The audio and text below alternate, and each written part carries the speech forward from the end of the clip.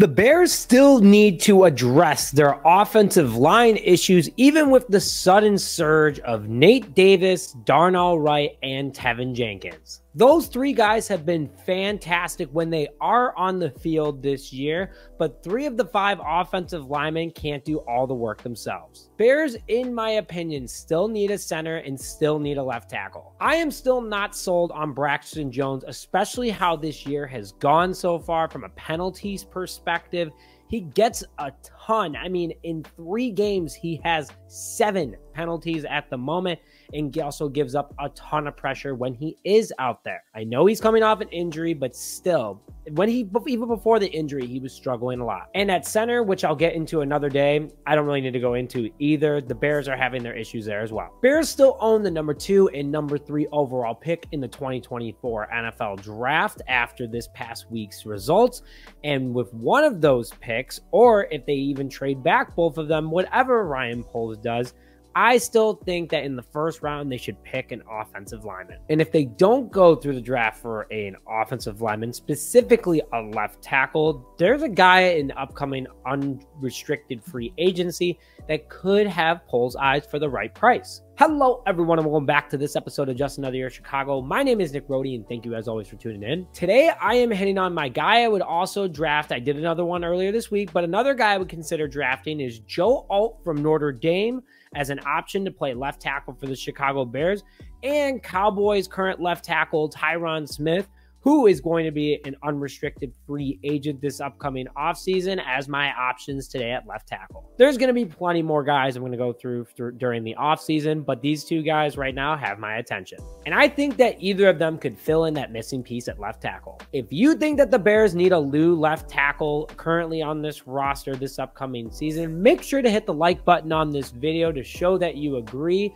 Put your thoughts in the comment section below about players that you would want to take over at left tackle, center, or any player that you want me to go into as a whole. And if you don't mind, if you haven't already, to stay up to Bears date on content, hit that subscribe button. So let's start with Joe Alt from Notre Dame. The 6'8", 319-pound offensive tackle is an athlete and comes from the great line of Notre Dame offensive linemen. Our good friends over at NFLDraftBuzz.com think he'd be a great snag for any team, but perfect for Chicago. An 89.9 overall grade, according to them, makes him the number 2 ranked offensive tackle currently entering the 2024 NFL draft, with a 4.9 40 time for a guy that big, making him unstoppable and a mauler on run blocking.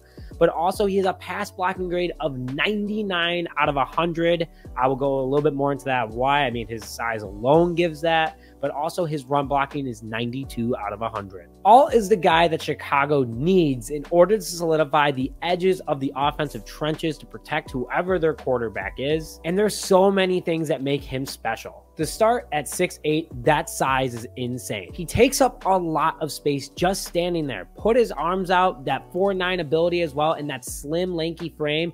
He is an absolute wall. And scouts think the same because they think he is way too smooth with his footwork, with his handwork for being as big as he is and how fast he is. He is insanely good as well as making sure his hands are dominated versus his opponent, especially in making sure he's keeping his blocks without starting holding, but also swatting away at defenders that might try to do a swim move on him. And also he keeps up with that speed with the defender as well. He has a very high motor and crazy stamina for a guy his size to keep him on the field for extended periods of time, because we all know the Bears offense keeps getting better and better. I know there's going to be haters in the comments. I don't want to hear it. That's just my opinion. But he dominates the run game. Again, he can get upfield super quick, but that is just something that's so great for him as well, being crazy athletic like he is. Also, would love to see this, but he did play football at the same school as current tight end Cole Kmet.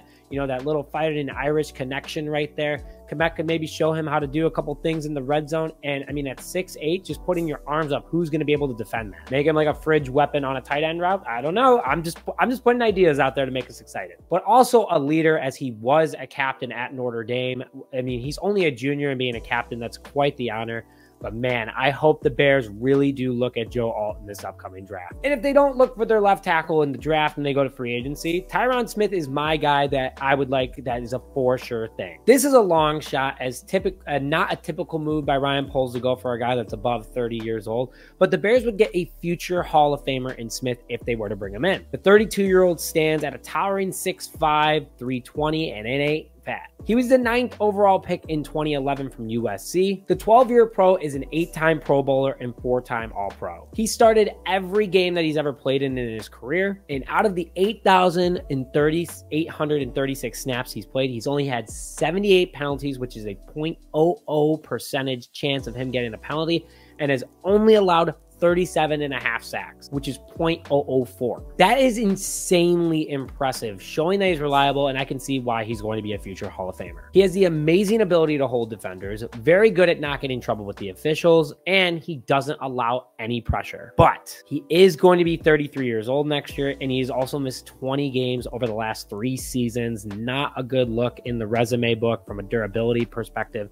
But let's say in my perfect world, they get both these guys. They draft Joe Alt and sign Smith to a respective veteran contract. Smith could be a great mentor to Alt, Wright, Jenkins, anybody on that line, and also a great depth piece. I don't see the Hall of Famer taking a depth role job or a coaching job unless the Cowboys get rid of him and no one else picks him up. But he's a valuable asset to any team that keeps him, and the Cowboys clearly love him to keep him around as long as they have. But those are my 2 guys I would love to see Ryan Poles maybe go after if we were to replace the left tackle position. Again, nothing against Braxton Jones, but I'm just not seeing it there right now, and it's one of the major pieces that's still missing. You fill that in, you have literally everything that a quarterback needs, from an offensive line, from running backs, from tight ends, and wide receivers.